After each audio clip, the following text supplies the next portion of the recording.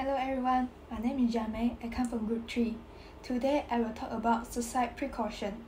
Suicide precaution is mean any level of watch, observation, or measure to prevent self-harm, including where an inmate self-report suicidal ideation by a correction staff, quality mental health professional. First, develop communicative therapeutic relationship with the patient.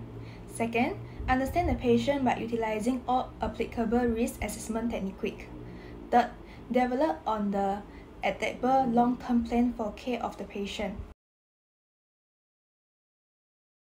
Morning, Jonella. I'm Jamie. How are you feeling today?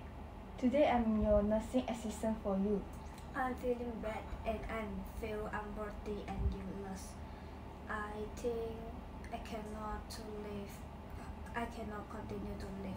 I just want end up to my life.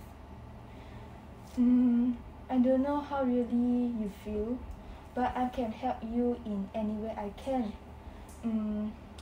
I'm usually wake up early. If you need anything help, just call me.